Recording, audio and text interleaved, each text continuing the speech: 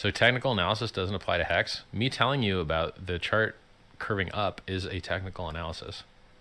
I'm analyzing the chart shape and the price action. And yes, I think technical analysis does apply to Hex. It used to apply less. The chart in Hex used to be really crazy and unique. Now it is doing things that I'm used to seeing before. So we had a trend line going like this, and for you guys at home, it was going like this. And then, you know, the price would hit it, and it would dip, and it would dip less, and it would hit it, and it would dip less, and it would hit it. So like an upside down dead cat.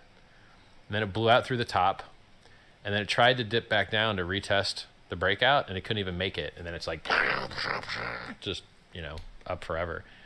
But it, you know, you can, if you want to talk about trading Hex and chart patterns and stuff, candlestick patterns, all that stuff, go to t.me/hex trading. Those guys have got it all figured out, man.